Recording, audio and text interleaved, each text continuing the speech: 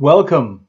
I'm often hearing on YouTube how the changes in solar activity affect Earth's temperature, and most of what I hear is completely wrong. The sun produces three methods of affecting the Earth directly.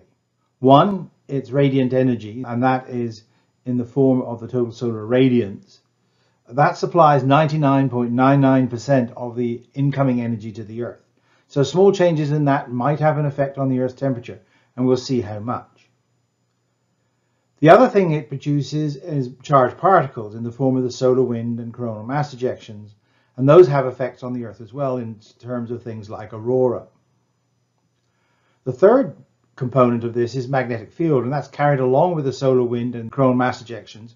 And while it in and of itself does not carry much energy, the magnetic field can help reconfigure the Earth's magnetosphere, the Earth's magnetic field, and allow more access to those charged particles.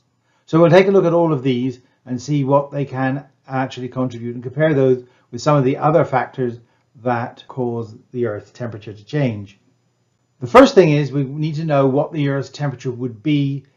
There's a very simple formula to take a look at that. This is the formula that I was talking about, and if you want to see how it's derived, you can look it up online. But basically it is the temperature to the fourth power equals the luminosity of the sun, that's L0, times 1 minus alpha, alpha being the albedo of the Earth, divided by a bunch of constants and the distance from the sun squared. That's the inverse square law. The temperature to the fourth power equals 1.35 10 to the 32 times 1 minus the albedo over the distance to the sun squared. Now this not only applies to the Earth, but it applies to any planet without an atmosphere at a good distance of d from the sun. Well, here I've done all the arithmetic for you for the 4 rocky planets plus the moon. There's no point in applying this to the other planets because they are gas giants and they don't actually have a surface that you can work from. Now you could do it for the various moons there though. When you apply this to Mercury, you find that its theoretical temperature should be 437 degrees Kelvin, and the observed surface temperature is 452 degrees Kelvin. Now there is a little bit of a difference there, but that's probably within the uncertainty of the temperature of Mercury because we don't have that many observations of it. But that's basically because Mercury has very little atmosphere. Venus, on the other hand, has a huge difference between the theoretical temperature and the observed temperature. The theoretical temperature is 229 degrees Kelvin. The observed temperature is 726 degrees Kelvin. And that's because Venus has a very thick atmosphere, mainly consisting of carbon dioxide. The Earth is slightly warmer than it should be by 30 odd degrees. And that's because it has a moderate atmosphere with just a little bit of carbon dioxide in it. The Moon, which has no atmosphere, is basically the same temperature, 269 versus 272. And Mars is very similar as well. It has a very tenuous atmosphere. There's some interesting points here. Note that Venus, according to this formula, should be several degrees cooler than the Earth. That doesn't seem to make sense. Venus is closer to the sun. The real difference comes in the albedo of the two planets. Venus reflects a lot of sunlight, all but 24% of it. The Earth absorbs a lot of sunlight, about 69% of it. So there's a factor of 3 in the amount of energy that these two planets absorb, and that's why the Earth actually ends up being somewhat warmer theoretically than Venus. Well, first of all, we should take a look at how much the solar output varies, and that's the variation of the total solar irradiance shown here on the right. The red is the daily values, the green is a long-term average value. The average variation is 0.1% over a solar cycle over a period of 11 years. That means that the average variation, the deviation from the average level of solar output, is 0.05%, so it's half of that. So if you went into a grand solar minimum, for example, for an extended period, the luminosity of the sun would be dropping by about 0.05%. Now if you plug that into the previous formula, that translates to a change in the temperature of the Earth of 0.03 degrees centigrade. So a negligible change. So going into a grand solar minimum will make almost no difference, even if it's for a very long period of time. So the conclusion comes that solar cycles do not affect our temperature. Even an extended grand solar minimum would be a change of only 0.5 degrees centigrade or less. But there are other sources of energy that we should look at. Sunspots, flares, coronal mass ejections, the solar wind, and an outside source, cosmic rays. Let's start with sunspots and their alter ego, FACULAE. Sunspots are these dark areas on the surface of the sun. They effectively dim the sun. However, they are cooler and emit less energy. So that's why you get dips in solar output when a sunspot goes across the disk, which I'll show you later. However, sunspot groups are always surrounded by bright FACULAE. These are areas that are hotter and emit more energy. And as you can see, the area of the FACULAE and the extent of the FACULAE is much greater than that of the sunspots. And they also last longer. When the sunspots have disappeared, which they do over a period of a few weeks, then the FACULAE remain for perhaps several rotations.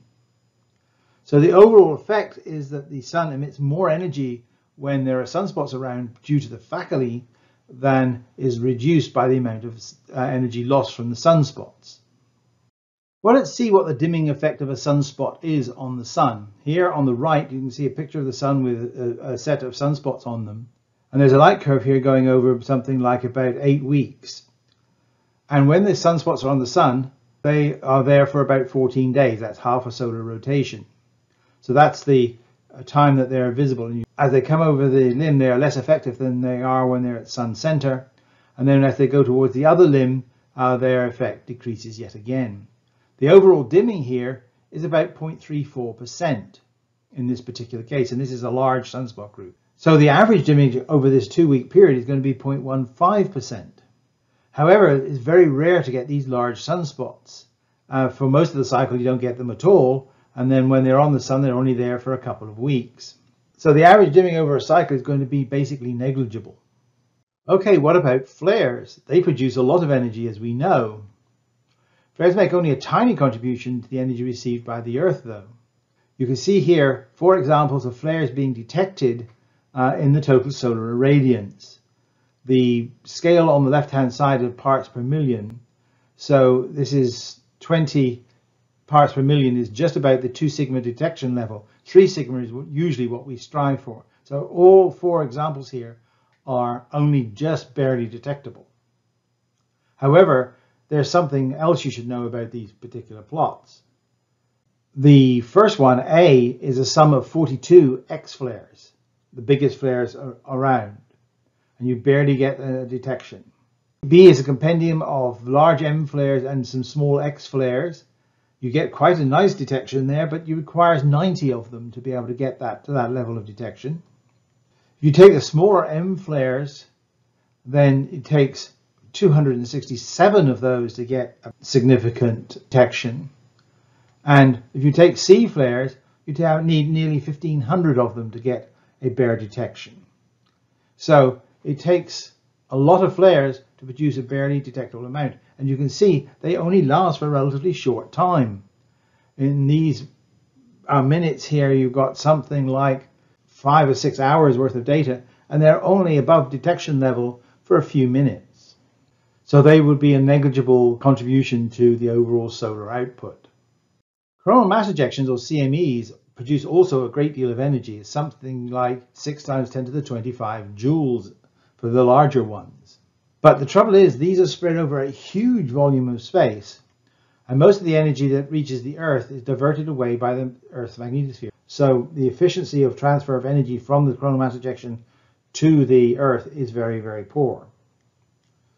It's estimated to get up to 2 times 10 to the 13 joules can be deposited in the Earth system, and that is about 0.009% of the solar energy we get in a second. And these events are very rare. So the conclusion is that this is not going to contribute very much to Earth energy input. But the solar wind is continuous. But when we look at the numbers, it also is negligible. You can calculate the kinetic energy of the solar wind, which is a half mv squared, and it turns out to be something like 0.013 watts per square meter. And that's a tiny fraction of the total solar irradiance. So again, it's a negligible input. Well, cosmic rays are very energetic particles, but the problem is the flux of them is negligibly small. You can see here some of the least energetic cosmic rays with energies like 10 to the minus 8 joules. You only get one of those per square centimeter per second.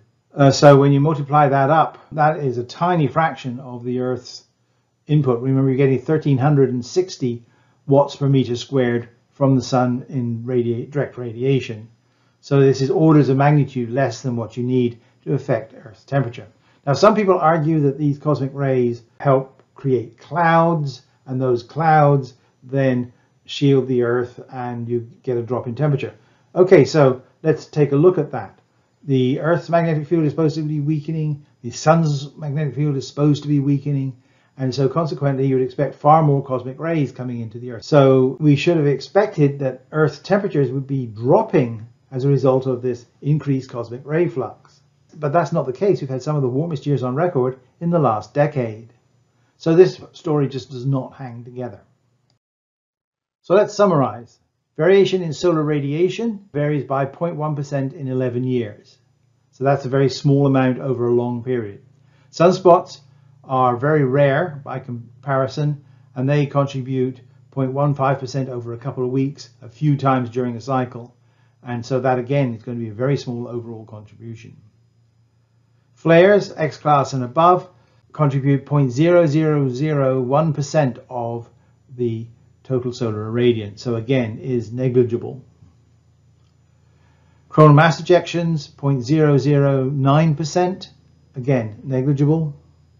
The solar wind, 0.0001%, again exceedingly negligible. And I remember assuming all the maximum parameters for the solar wind, not the minimum ones. So there's probably another order of magnitude in there if we allowed for that. And cosmic rays are just so many zeros, I'm not going to bother to pronounce them all, but they are negligible, energetically in this case. And the amount of clouds they produce is a matter of contentious argument, and probably is very small, and it's in the wrong direction for what we've been seeing as far as global temperature is concerned. So we can rule those out as well. There are some effects that produce much bigger effects on Earth's temperature. The Earth's orbital eccentricity changes the amount of energy we get by 7% over a 6-month period. It's at maximum in January and it's minimum in July. The seasonal changes depend on latitude. For example, at the equator, for equinox you get 100% of the radiation because the sun is directly overhead. At the solstices you get 92%, so that's only an 8% shift, but it's still quite a significant amount. At 45 degrees it's much, much larger. You get 37% when the sun is lowest in the sky, you get 81% when it's highest in the sky. That would be a change of 44% over a 6-month period, so that's quite a large change. And at the pole it's even more extreme. And of course during the winter months the pole doesn't see any sunlight at all, so that's 0%. And when the sun is at highest, the best you can do is 40%. So there's a very large change there too. These all dwarf effects like sunspots, flares, cosmic rays, and the solar wind. So what can we conclude from all of this? The major source of variation in energy input from the sun is solar radiation. It only varies by 0.1% over an 11-year period and is not enough to affect our temperatures or weather. All these other effects are small by comparison to orbital and seasonal effects. Thus, things like the grand solar minimum will have zero effect on global temperatures, even if it occurs, which it isn't at the moment. So until next time, stay safe and goodbye.